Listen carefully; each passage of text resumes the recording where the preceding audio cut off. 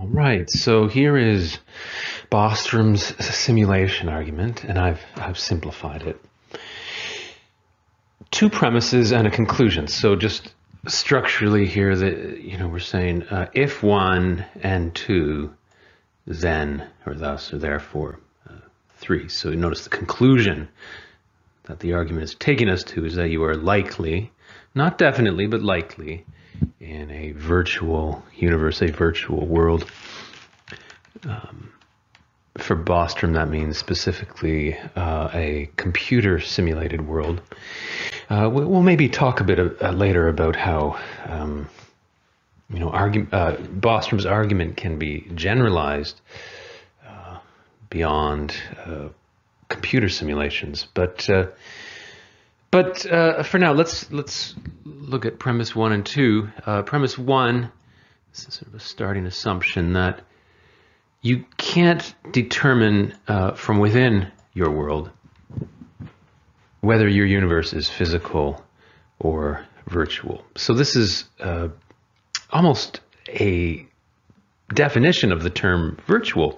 Virtual means virtually indistinguishable from reality. So by that definition, an inhabitant of a world can't tell whether their world is real or simulated, right? So that applies to us. We, as inhabitants of our world, can't determine from within it whether it's a real world or a virtual world. Okay, premise 2 is that each physical universe or base reality or original reality, a non-simulated reality, can host, support, give rise to many virtual universes. It's really just a question of, let's say, dividing hard drives and copy pasting the program. I mean, notice how on your very own computer you can run many iterations of well, let's not call them virtual worlds because we're not there yet in the simulation technology. But take your favorite game, and you can partition your hard drive or just some way run many iterations on your own computer of that program. There are a few reasons that would feed into premise 2 to support it, but I think one of the key supporting ideas here is that programming is difficult, but storage space is cheap, so that it's difficult. It's a major feat of a technological civilization to design and implement, the hard drive and the software to run a simulation. But once you've done that engineering work, it's very easy to copy paste the program and to create more space to run it on. So I mean, we see that apply just in today's production and dissemination and running of quasi virtual worlds. I won't call them even our best video games do not pass the test proposed by premise 1. They don't fool anybody into thinking they're reality, as immersive as some of these video games can be. But when EA Sports releases FIFA 2020, it takes them maybe months or years, many thousands of worker hours to program it.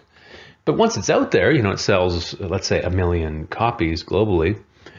You have 1 million iterations of that virtual soccer world now running in our real universe, right? And that's just one game. I mean, right now on planet Earth, forget about the whole universe. On planet Earth alone, we have millions upon millions of simulations running or being hosted by our base level reality.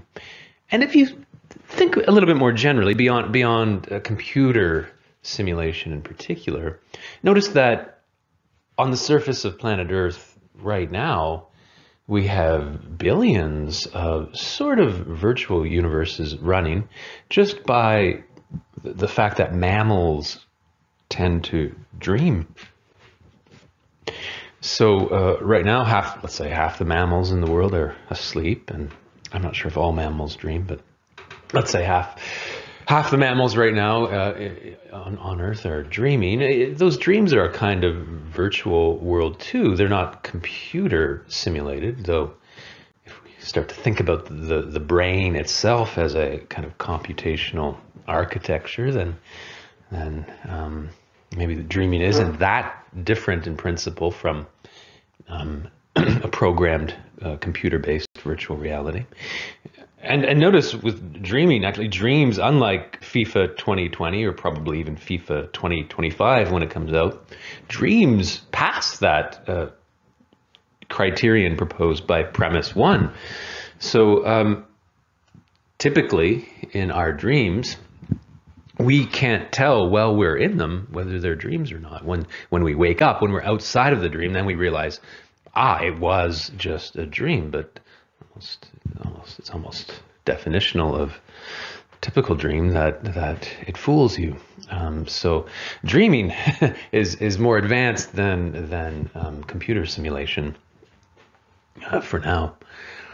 So back to premise two, this just shows that, at least in our experience, right,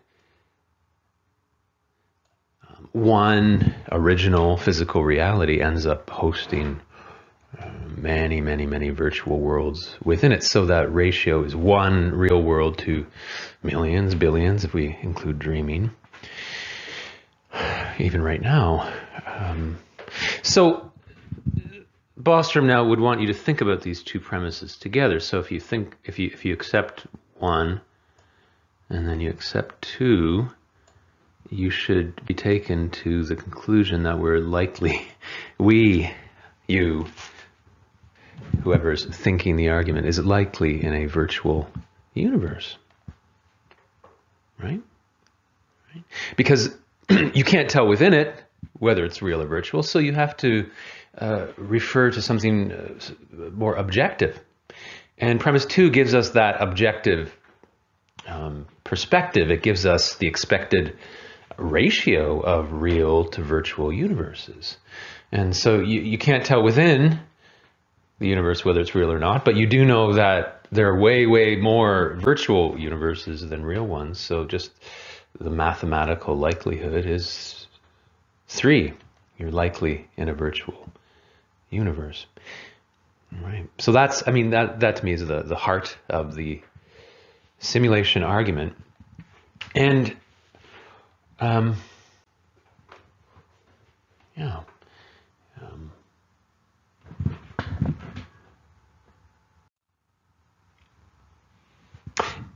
before we move on, I just want to emphasize how different this argument is, how new this argument is, as far as I know. How different it is from, for example, Plato's cave or Descartes' demon. Descartes in, somewhere around 1650, famously proposed that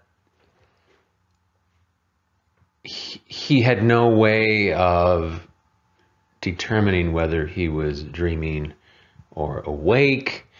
He had no way of determining whether his mind was under the control of a super powerful demon or genius who was distorting his beliefs, distorting his picture of reality.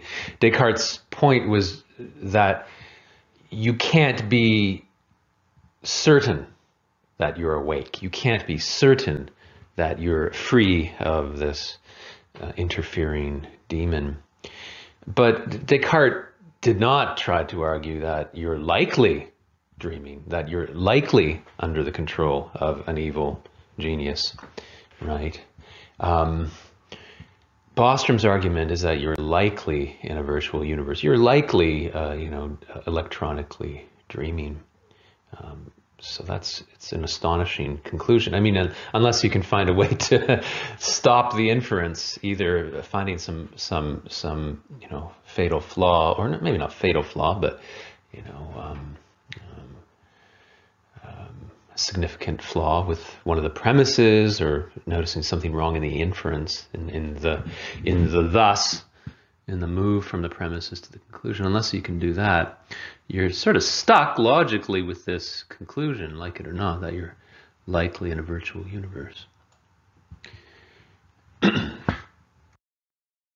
Okay, Bostrom says you should accept that conclusion unless you take one of the following 2 points to be likely. That first, civilizations tend to go extinct before becoming VR capable, or VR able civilizations are unlikely to run VRs for various reasons we can talk about briefly. I'm not going to spend very much time on this second point because I think it's implausible, but the first point I think is worth dwelling on. So the point here is a little tricky. I think the question is not whether we Homo sapiens will tend to go extinct or will go extinct. The question is whether, as a sort of general rule of technological progress, that technological civilizations tend to go extinct before becoming virtual reality capable.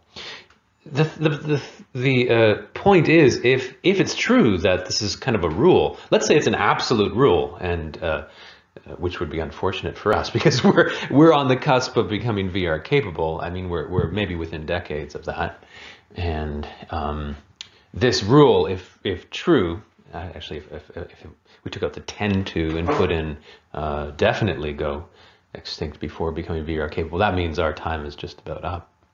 But if that's true, that would imply that the ratio of real worlds to virtual worlds is actually 1 to 0. There's one real world and never a virtual world because of this rule of extinction.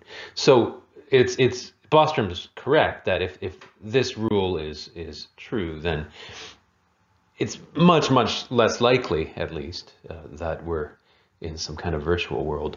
Now, why would you think that this rule about technological progress is true?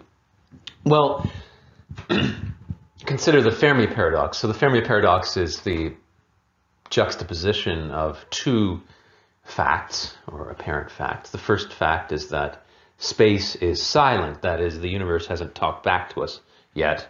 At least we haven't received radio signals from another technological civilization beyond Earth. So that's fact 1, that space is so far silent. We've been tuning our satellite dishes to the heavens for a few decades now. I think the SETI project, the American based search for extraterrestrial intelligence, began in the, I think, 1970s. It was maybe one of its heydays. But anyway, so far space is silent. And the second fact is the universe is huge. And here we have a sort of snapshot of, I think, a good chunk of the universe. I believe many of these blobs of light would represent whole galaxies. And the typical galaxy contains tens of billions of star systems, like our sun system. And the universe itself, the observable universe, has tens of billions of galaxies. So it's a practical infinity, let's say, of star systems out there. And we don't need to speculate. We now know that many of these star systems have planets orbiting them. Just not too long ago, we had to sort of guess at that, but we've recently developed techniques to really detect the orbiting planets around some of the nearer star systems. And it turns out a lot of them do have planets around them. So even if we have the narrow assumption that life requires a planetary cradle to evolve on, there are a lot of cradles out there. I mean, and so the fact that space is silent, juxtaposed with the fact that there are so many opportunities for life to develop out there, creates what's called this is the Fermi paradox. It seems that those both shouldn't be true, right? That space should be noisy with technological life, because there's so many opportunities for life to evolve, and the universe is very old also, right? Life on Earth is 4 billion years old. Maybe we were a little bit late in the life game. Maybe we were a little bit early in the life game by the cosmic standard. And you can see how once a species kind of gets technological, really in the blink of an eye by cosmic time, it can come at least to the cusp of virtual reality technology.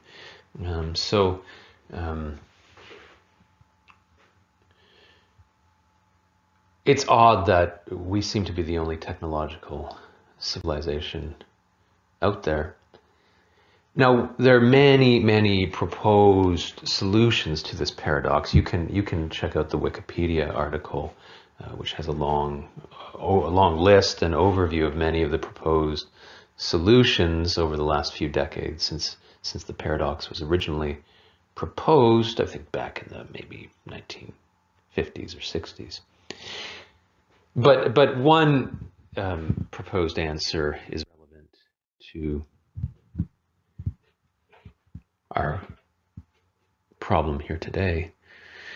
So it would be true that civilizations tend to go extinct before becoming VR capable if it was sort of a fact that VR-able civilizations tend to destroy themselves.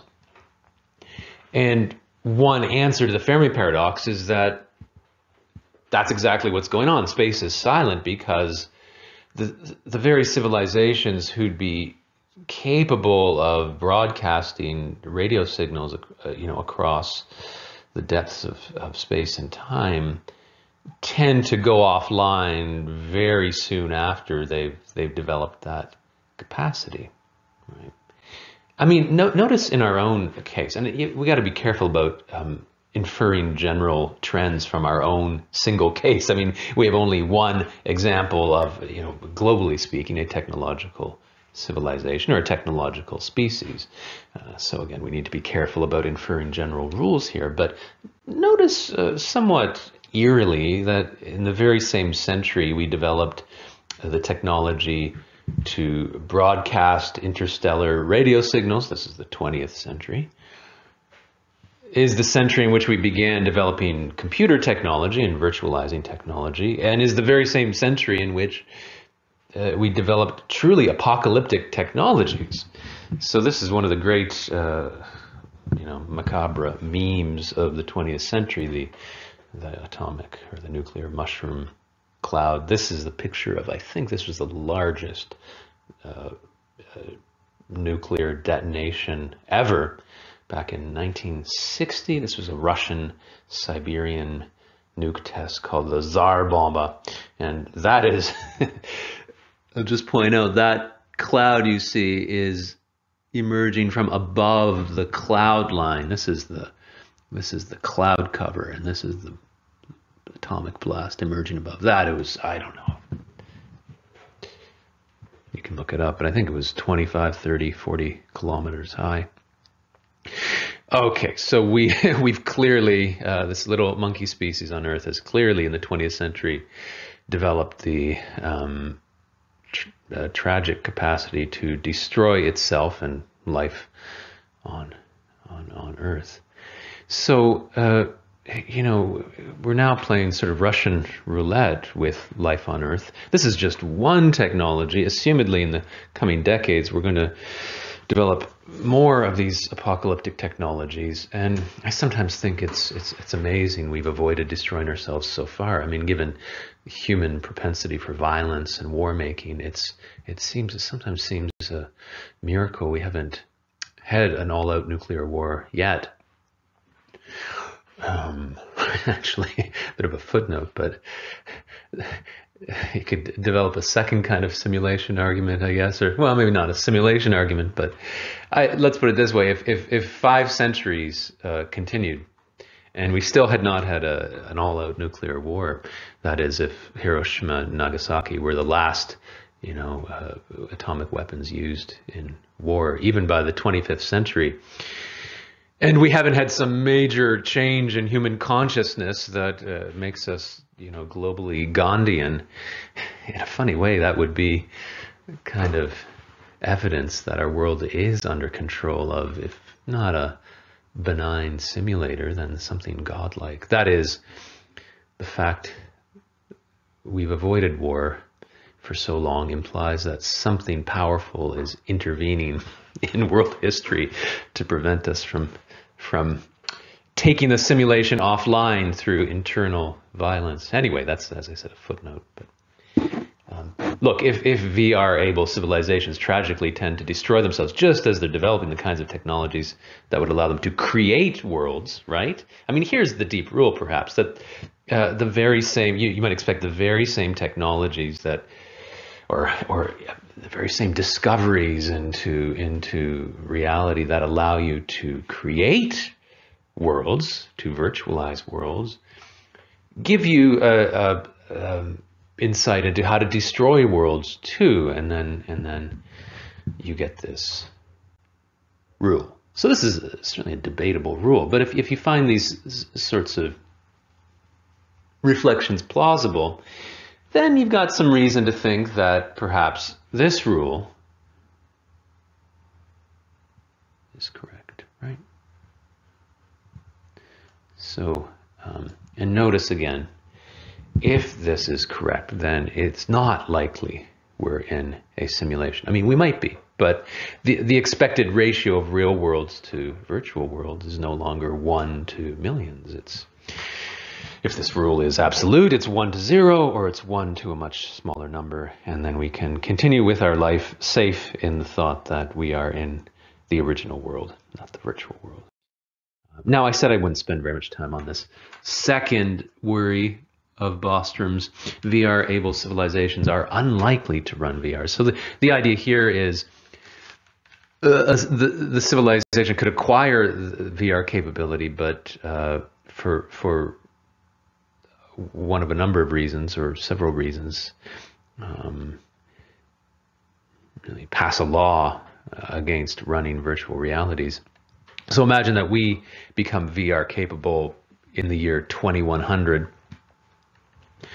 But let's say we find extreme ethical objections to the creation of virtual worlds. I mean, virtual worlds would be ones which have virtual inhabitants who believe they're in a real world and who live and suffer. And we might just take this to be so ethically objectionable. We pass, the UN passes some absolute law against running virtual realities. So that could be one reason. It strikes me as so implausible that even if we did pass such a law, that the law would be abided by. Absolutely. And notice it just takes one, supervillain. Let's say, who has a big hard drive and computational resources, and under the radar of the UN runs many iterations of a virtual world. Maybe this is a supervillain, super biologist, and wants to run life simulations, wants to run many iterations of an evolving life world to test certain hypotheses about evolution, or to develop some virtual superspecies, or whatever the scientific goal of these simulations is. A good super scientist, a good supervillain, in this case, will want to run many iterations of that virtual world, not just one, right? To learn more. And again, if programming is hard, but storage space is cheap, then that one supervillain could, once they've properly programmed a virtual reality, could easily run many iterations of it. So notice the interesting fact that even if there's just one person running virtual realities in this civilization which has banned virtual reality, we could get the ratio that the simulation argument begins with. You could still make it the case that there's one reality and many simulations within that reality. So for considerations like this, I just find this so unlikely that I don't worry about it. I would really focus on whether this is plausible. Okay. All right. Worlds within worlds. This is to generalize a little bit from the computational concerns of Bostrom. The argument is about the possibility of worlds within worlds, host worlds, hosting smaller worlds. And the kinds of worlds we're interested in, especially today, are the worlds which are like this world. This is called Democracy. This was at the New York World's Fair in 1939, a little mock-up of the American city of the future.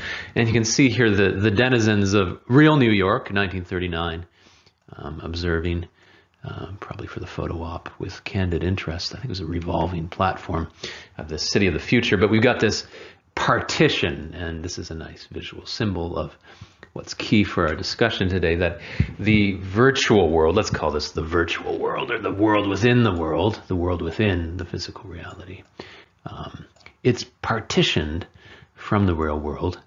Think of this glass as a one-way mirror, that the real New Yorkers can look in on the world they've created, but the denizens of this world, so to speak, there aren't really little Smurfs running around in there, but imagine there are.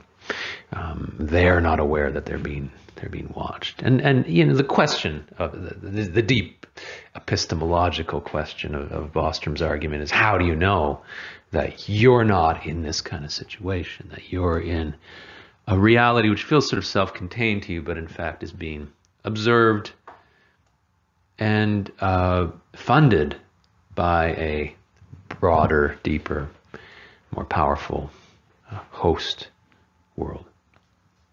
Okay.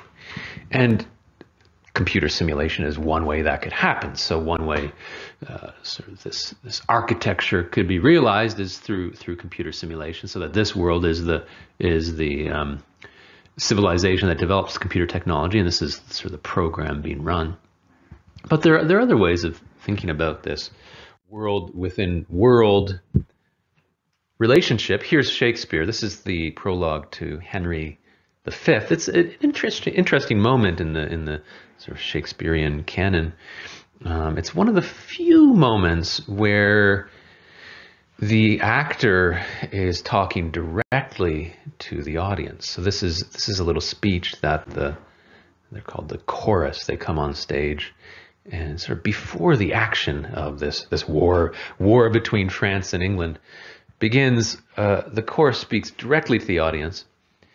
And there are a few other moments in Shakespeare where this happens, where there's a prologue or a chorus. This speech was perhaps given at the opening of the Globe Theatre in around 1600. You can check me on that, but and you can see that it's a speech about theater. It's an invocation, in fact, for the theater itself, and it begins, "Oh, for a muse of fire that would ascend the brightest heaven of invention." This is a wish for what seems to be a sun, the muse of fire, the inspiring fire source that would ascend the brightest heaven of invention. Heaven here means the sky, I think. Invention means of fantasy or imagination. So, and the O is a wish. The speaker here, the chorus, is wishing out loud for an inspirational source for the theater that would be as real and as powerful as what we call the sun. It's a little bit weird. I mean, one of the questions we want to ask the chorus is, are you aware there actually is a sun outside of your theater? I wonder if this chorus who's speaking this is a sort of Phantom of the Opera type character who is so immersed in theatrical reality that they have a faded sense of what's out there beyond the theater. That's why they're sort of wishing for a sun without realizing that it exists. But continuing, they say, "Oh, for a sun." and a kingdom for stage, princes to act, and monarchs to behold the swelling scene. So this is a wish that we could have reality rather than theater, or theater that's as encompassing as reality. A kingdom for stage instead of this measly little stage. A whole kingdom to act upon, and princes to act instead of probably underpaid, not very respected actors speaking their lines from the little wooden platform. We could have real princes running about a stage as large as a kingdom, and monarchs to behold the swelling scene. Then should the warlike Harry, this is where it gets a little bit weird, it almost starts to eat itself. Then should the warlike Harry, like himself, Harry is Henry. This is a play about Henry V, of course, and Harry was his sort of youthful nickname.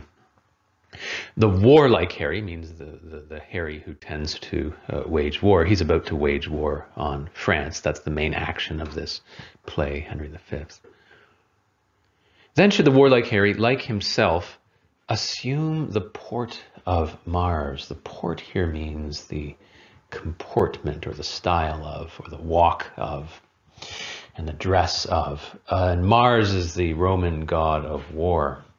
So if we have this situation where the actual kingdom is now the stage and the princes are the actors, then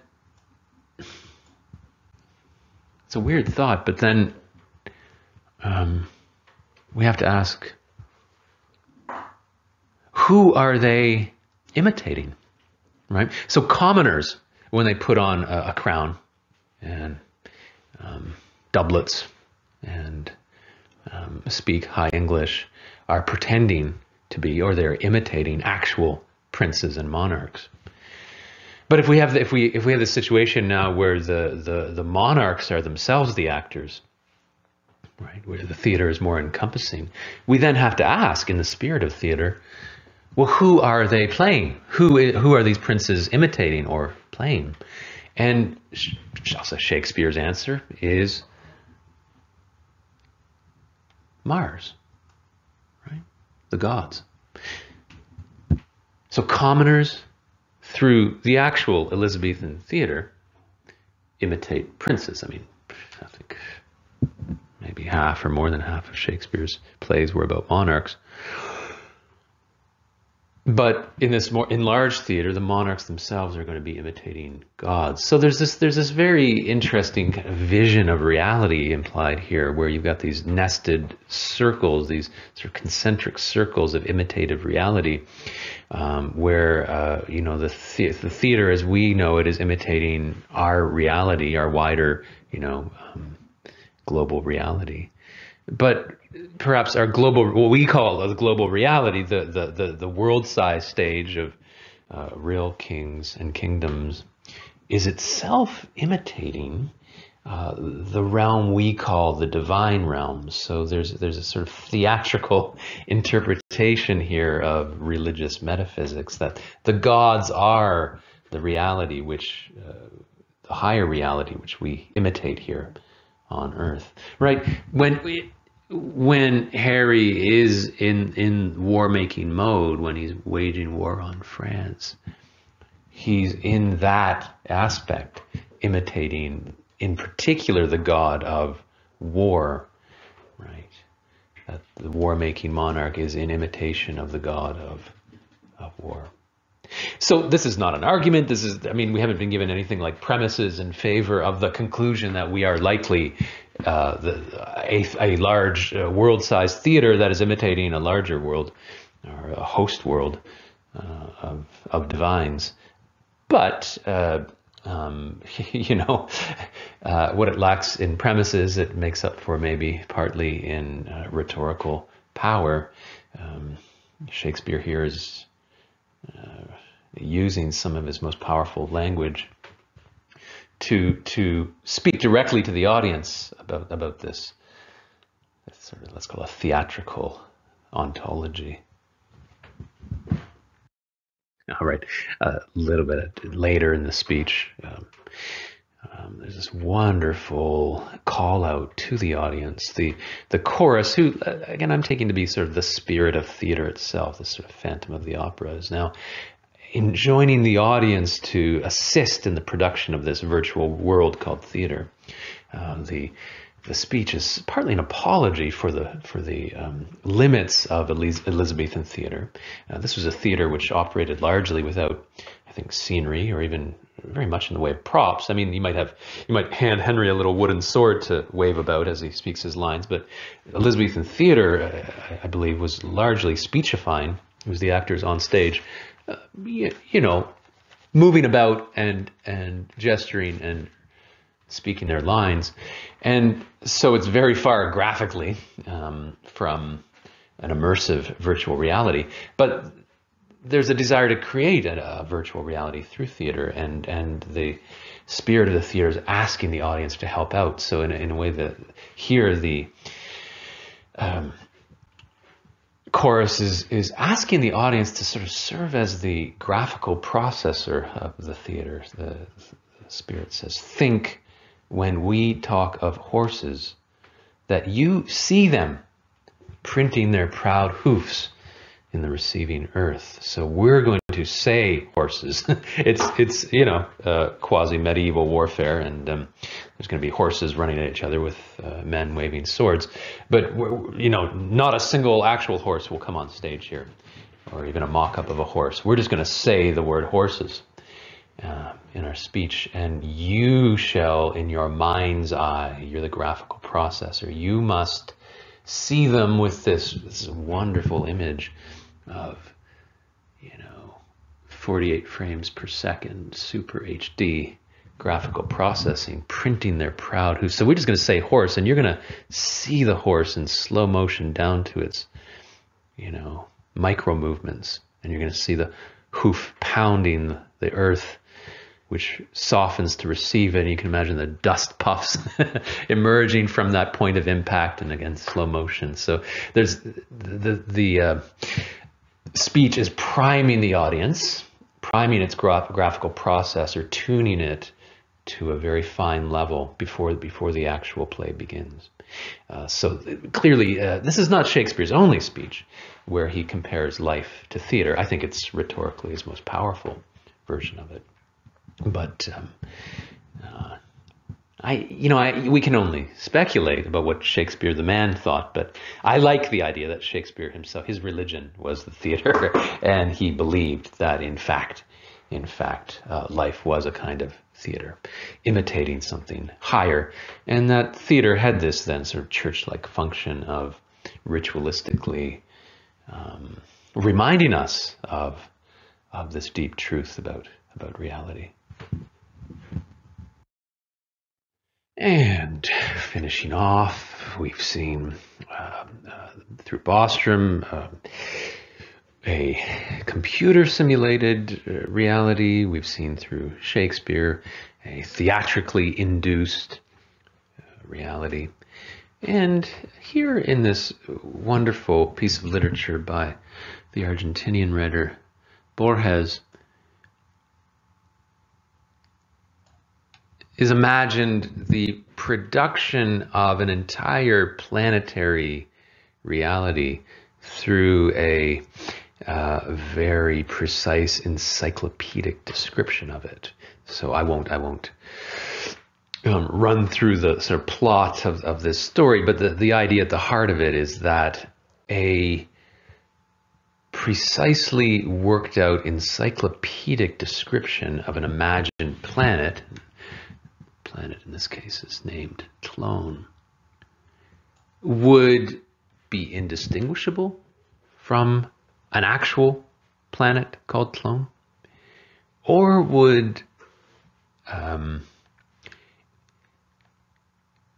create that planet, that if you precisely describe something, that thing becomes real, that's almost the principle of magic, that by speaking the thing with enough precision, the thing is manifest, and the speaking or the spell in the way Borges imagines it is a conspiracy of European geniuses who, over a period of several centuries, composed this multi-volume encyclopedia describing an imaginary planetary civilization called Tlön.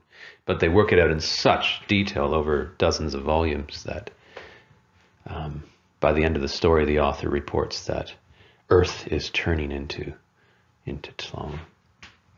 So remember, the core of Bostrom's argument is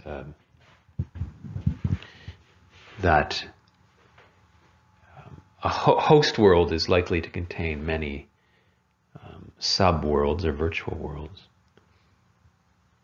And so you're likely in a virtual one because you can't tell from within which one you're in. So you've just got to rely on the ratio. Now, computation is just one way that ratio could be realized. It can be realized through computation.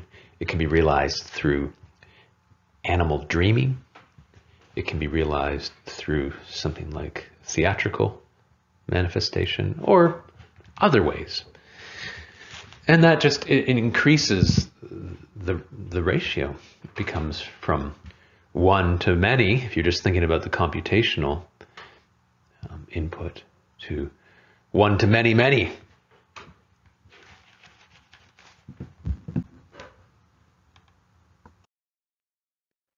And final note, I am sure that many of you have been thinking about the religious implications of Bostrom's argument. If we are in a simulation, then the simulator would be our God. The simulator would be the creator of our world. If the simulation is somewhat of an imitation of its host world, then we would be made in the image of that God. The God would, relative to our world, be omnipotent. That is, that the God would have total control over our world, could break the laws of nature through hacking or recoding. So it's interesting, of course, to note that we speak of God in metaphorical terms, and those metaphors change with the changing of the technology. So a few centuries ago, in the age of Newtonian mechanism, a dominant metaphor for God was God as a great, clockmaker or mechanical engineer. And I mean, go back a couple millennia, and you get God as the shepherd of the flock in a herding civilization. And we now, in the age of computer programming, have this wonderful metaphor of God as a kind of programmer. And the very opening of the Gospel of John, which gives John's sort of retelling of Genesis. I mean, this is John several centuries after the composition of the original In the beginning, God created heaven and the earth. Here's John a few centuries later, maybe updating that version. In the beginning was the Word, and the Word was with God, and the Word was God. In fact, if we're using the programmer metaphor here, John is telling us God isn't just the programmer, God is the program itself, or God is the code that runs the universe.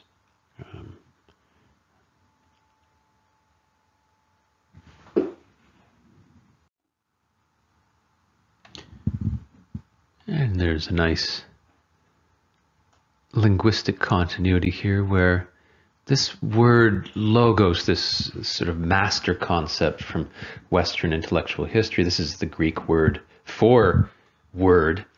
And John, who wrote in Greek, used the word logos. His word was logos, and we've translated that into English as a capital W word, as a very special kind of word. And the logos is this root word is the same logos that you find in all of our ologies, our psychologies and biologies, and it's also the logos at the heart of the word logic. And so there's there's a nice linguistic continuity from John's mystical logos, which is equivalent with God, and the logic, the logical machine, which is the computer that Turing and others sort of mapped out. Let's see, the current date is 1980. We have here a screenshot of one of the early interfaces of the personal computer, and personal computer means sized to the domestic and usable by the layperson, and not a room-sized energy sink in a basement lab at MIT. But the interface is rather impersonal. That is, the interface is actually right here at the command prompt. This is where you, the human user, communicate with the computer, interface with it. And you don't have to learn programming language to load an executable file like this one, but you do need to learn a bit of computerese to run an early personal computer. There's an interface is always a median point between the user and the machine, and there are interfaces that actually demand the user come down pretty close to the machine's form of I don't want to say thinking yet, but that the person acts like a machine. And then there are interfaces which make the machine indistinguishable from a person.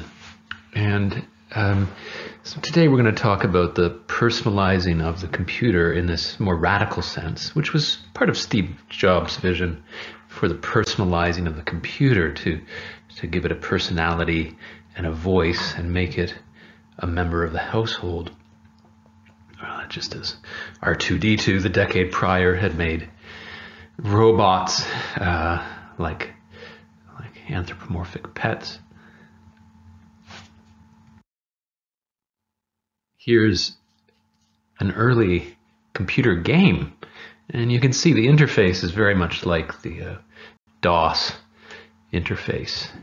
You have a command prompt where you enter your actions. This is where you act as the hero of this adventure. The name of the game is capital A, Adventure.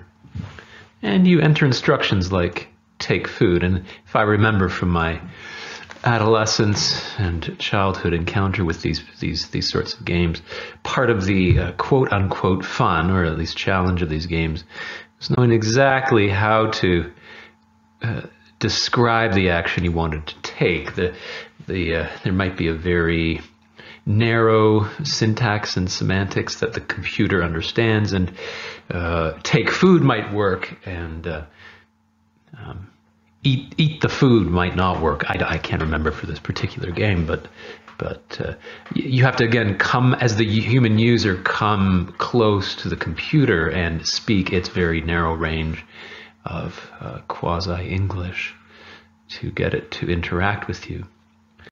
So this is a bit of a step up graphically. You can probably recognize that this is all ASCII-based graphics, that this dungeon world, and this is, if you've played a game like a Diablo, typical hack and slash dungeon crawl, you've played a rogue-based game, basically. This is Rogue from the early 80s. It's a really great game. I spent many hours roaming through the dungeons of, I call the dungeons of doom. And here's you, the adventurer. You're the happy face, and you're currently interacting with, probably fighting, a B for bat. Each letter of the alphabet represented a monster you might find among these dungeons. And after you take care of the bat, you might pick up a magical scroll or Q for quaff a potion. And this is a top-down view of level 6 levels down in this, I think, infinite dungeon. But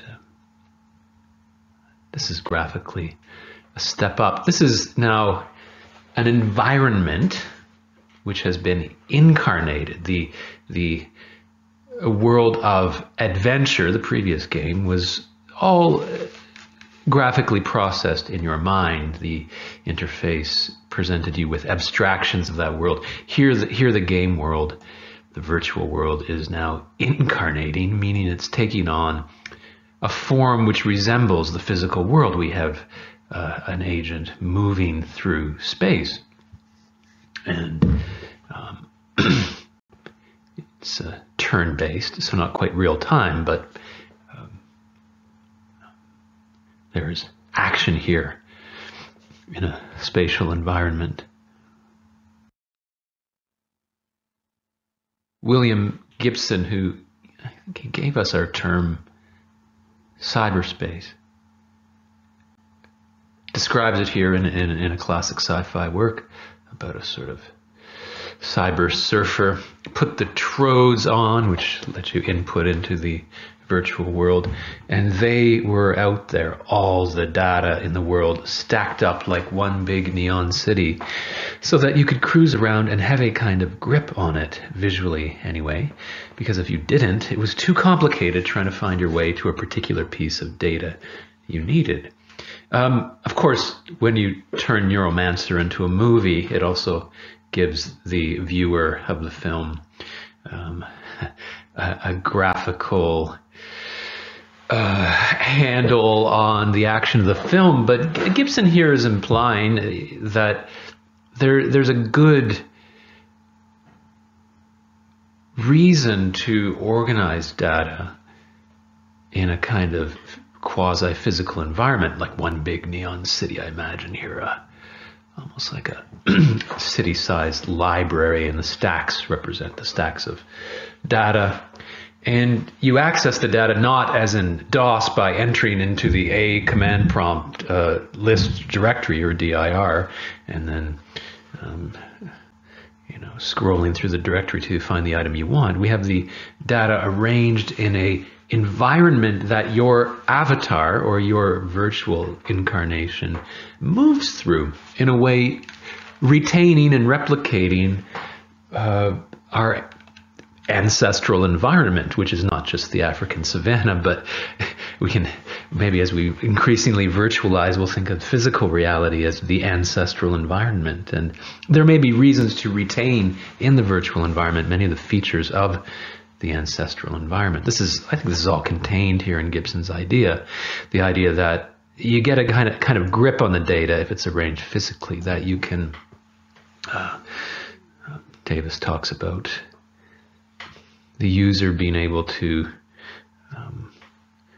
use many of the easy bequeathments of our evolutionary history. You have a rich perceptual cognitive system which has been really designed to make sense of physical environments and to decode these sorts of environments. And so when we are seeking data, it might make sense to arrange it in a way that's familiar to us.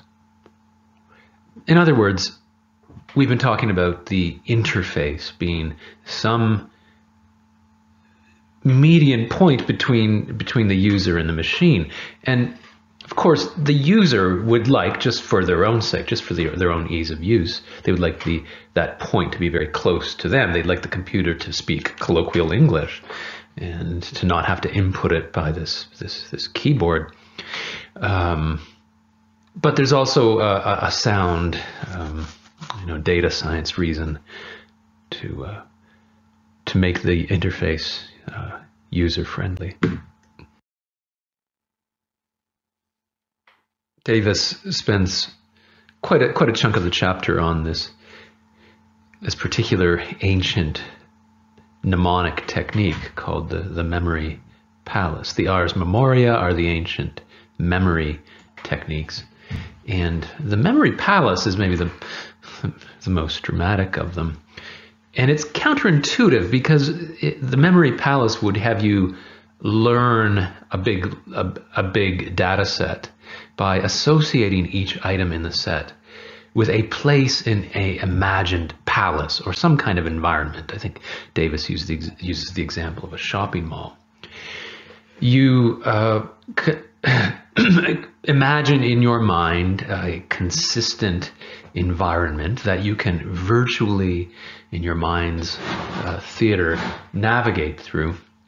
That is, again, consistently, so that each time you come back to it, the interior locations are all the same. And then let's say the list you need to memorize is the table of elements with all the associated chemical weights, chemical masses. You would assign each item in the table of elements, each chemical, to a different place, say in the shopping mall. So maybe carbon you associate with diamond, and so you assign carbon to the People's Jewelry shop in your hometown shopping mall. And to recall the table of elements when you're sitting down to write your chemistry exam, you resituate yourself in your mental environment in this little walkthrough. And as you pass People's Jewelry in your mind, you should remember carbon. This is counterintuitive because remember you set out to memorize the table of elements, and the memory palace technique would have you memorize a second thing, the shopping mall, and also memorize all the links between the table of elements and the shopping mall. So it seems on the face of it you're doubling your work, but there are many testaments, some of which Davis recounts, to the efficacy of this technique. It's still used quite a bit among people in the modern day who need to memorize a lot, and perhaps it works because it takes advantage of these ancestral bequeathments. Our memory is trained to be keyed to an environment of interest that we're navigating with our bodies, and we'll have a much better time memorizing something if it's linked to the environment in this way.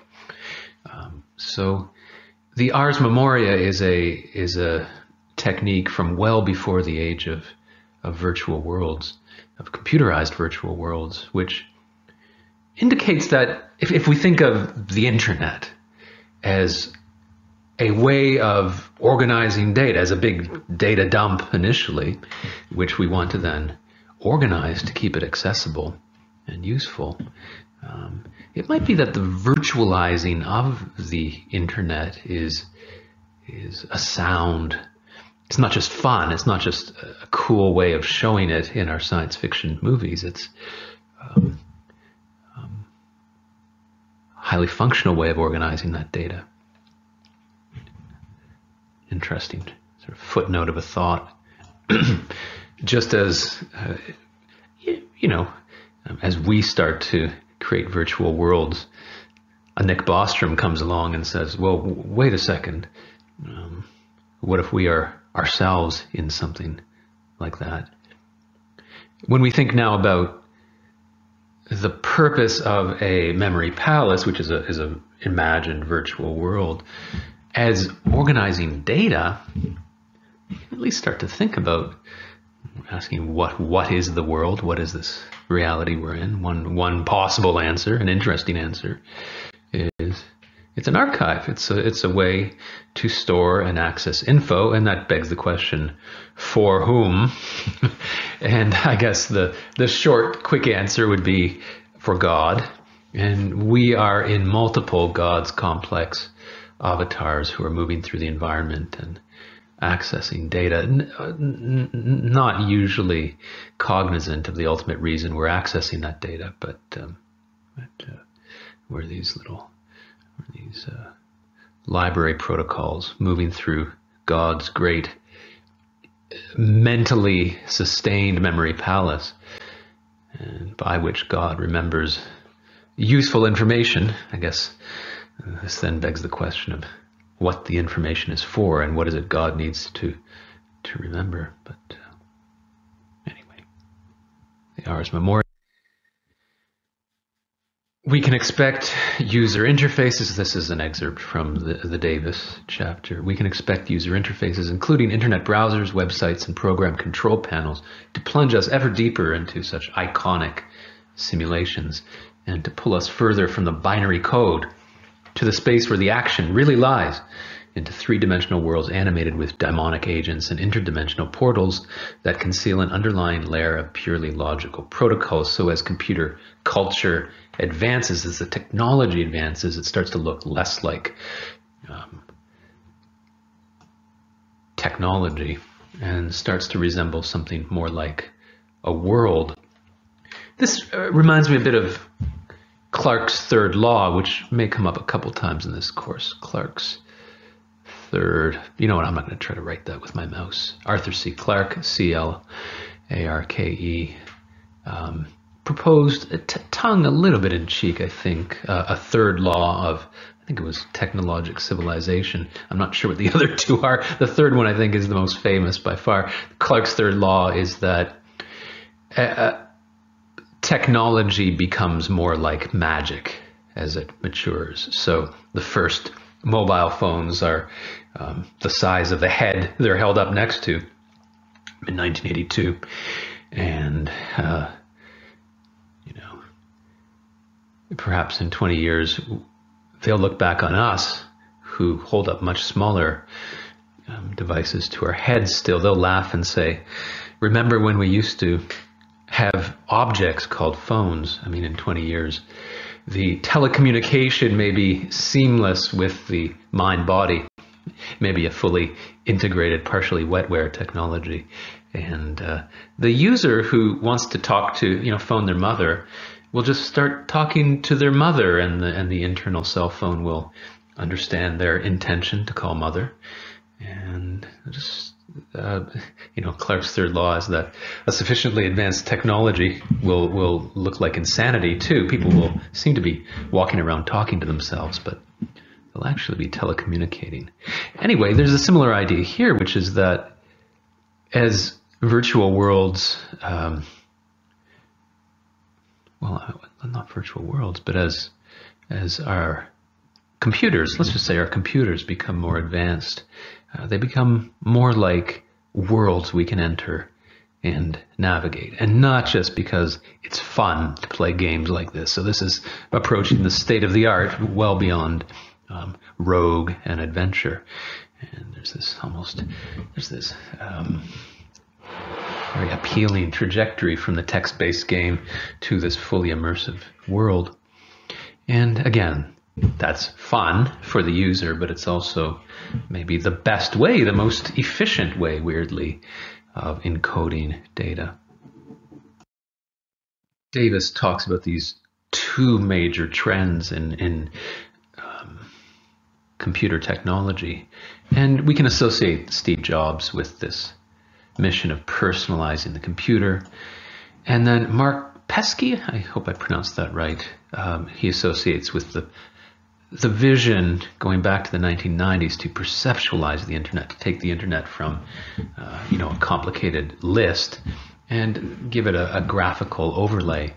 And so Pesky develops this early, I think it's a graphical protocol or a graphical overlay for the internet.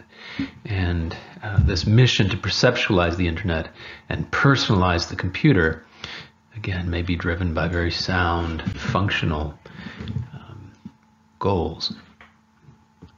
Let's talk a little bit more about personalizing the computer now. The idea here is to make the computer not just person-sized,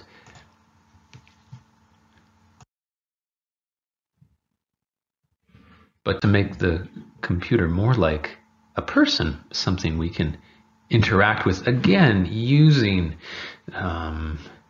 this wonderful millions of years old repertoire of interpersonal communication we have with our computer tools.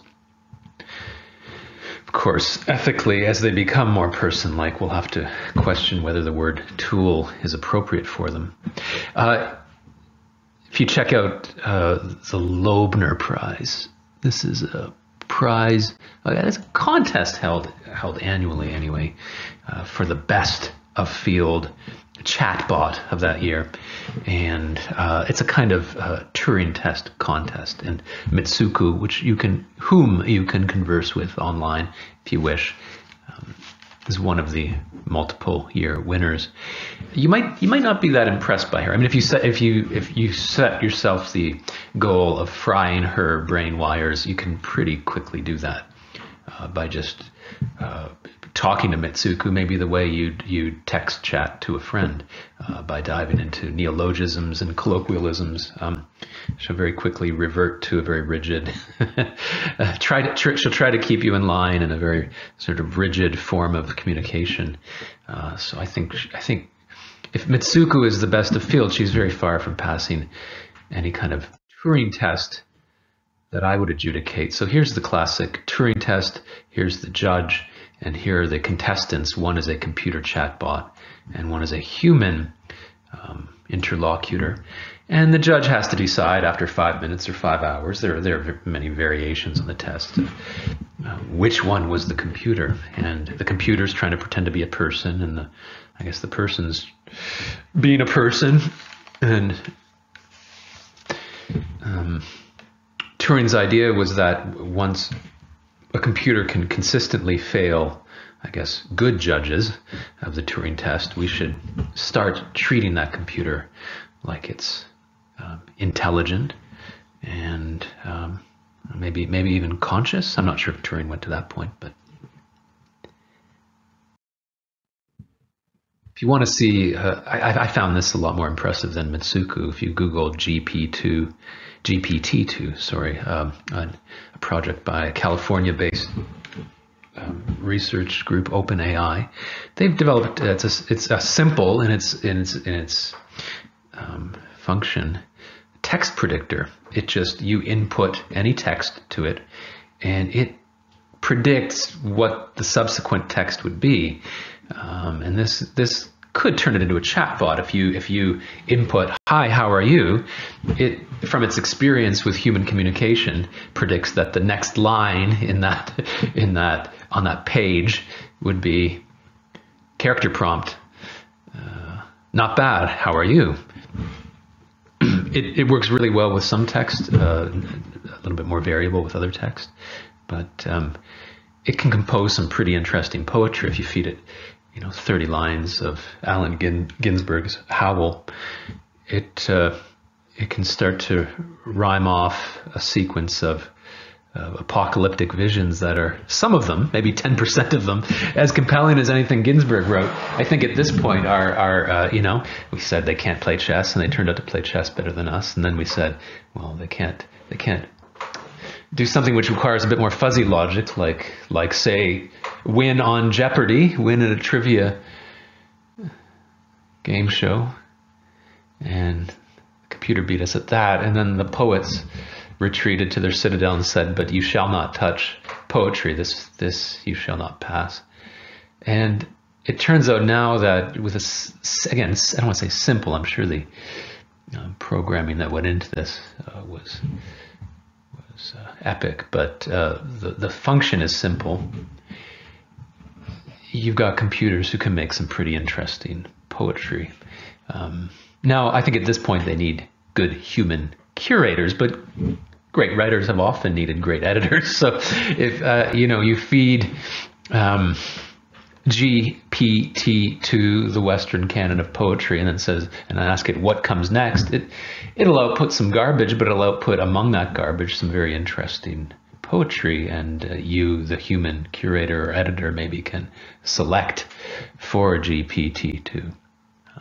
Maybe not all that different from what Aphex Twin, the British electronic artist, has said before in an interview, that he just makes tons and tons of electronic music. He's got a hard drive with a practical infinity of tracks on it, and he just sends off his hard drive once in a while to a close circle of curating friends, and they decide what among his productions is releasable or interesting. And Aphex Twin is a little bit like a computer in his computer-based music, I guess.